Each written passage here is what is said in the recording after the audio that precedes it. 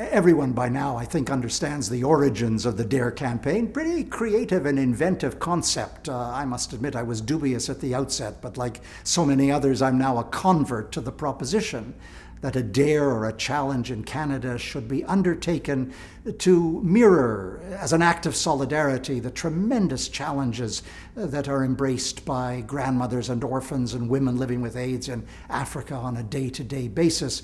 And so whatever your dare is, Kristen Rowe, if you know the name, is the woman who swam the English Channel in order to raise money for the DARE campaign. And I went on television with great personal humiliation to sing, albeit I have a splendid voice, but to sing with a local band.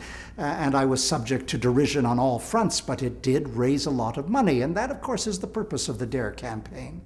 There's no reason to avoid the truth that what we want to do is raise money through the DARE campaign, to have more of you take on dares, to have more and more people support you financially in the dares you take on. So the question becomes, what is your dare to turn the tide of AIDS in Africa?